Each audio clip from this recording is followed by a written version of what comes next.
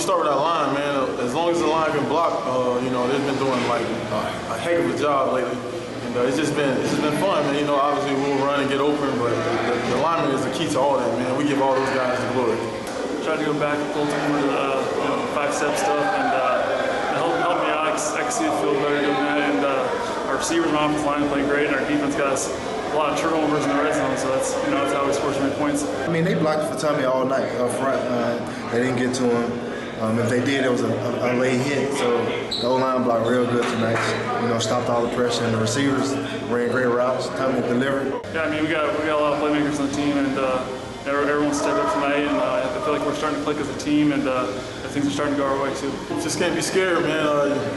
All I do is see the ball in the air, man. The ball's in the air. I just give 100% effort in trying to get there. The DBs played excellent.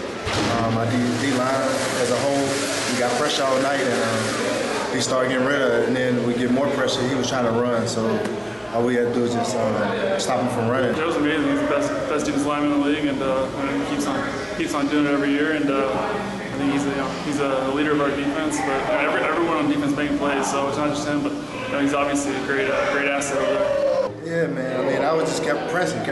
I missed him a couple times tonight, but you know, the middle, they got pressure, and I came around and got a script. So I just want to thank my, you know, nose and the other end and the plugger and the DBs for giving them the holding. So. Just go back to the drawing board, watch a lot of film, come out and practice on Tuesday or Wednesday, whenever that may be, and just, you know, keep it going, keep the energy going, the win's coming, and execute. Just pretend like we didn't win.